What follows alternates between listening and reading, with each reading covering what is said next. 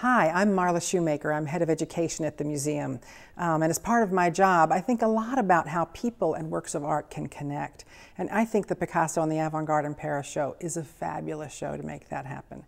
For one thing, all these artists are experimenting. They're inventing modernism while you watch. They don't even know sometimes when they start these pictures how they're going to wind up.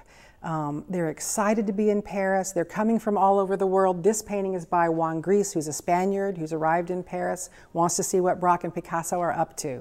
And together and playing off of each other throughout the exhibition, they really invent a new way for all of us to think about art, which becomes what we call modern art. Let's look at this picture in particular. Juan Gris is painting really a view right outside his window. He lived in the Place Ravignon, which is where lots of the artists lived, and that's in fact the title of the painting.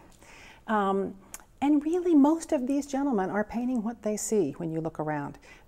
If you start at the top, you see trees, leaves on trees, you see trunks of trees, and then if you look through the trees, you can see the shutters on the windows across the street, some of which are open and some of which are closed. As you come down further on that side, I see at least another window with orange and gray curtain waving in it. Further down, I see a balcony. I see another balcony over here and even a street lamp across the street. These guys, including Juan Gris, were really painting what they see. But in the center of the picture, it's a big jumble for us. They're really doing something new. They're experimenting with form. It's still ordinary things.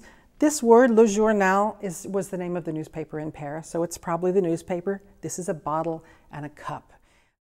Many of these artists didn't have very much money, so they're painting really ordinary things. One fun game to play with your children is to look at all these Cubist paintings and see if you can't tell what the ordinary things are in them, and then you can talk together about what changed.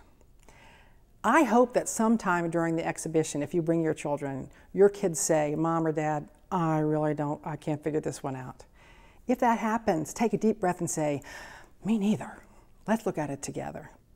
In looking at art together, wonderful things come up in conversations, things you can't predict, just like these artists couldn't predict where their art was going to go. I bet you won't be able to predict where your conversations with your kids will go when you look at these. So please come and enjoy yourselves.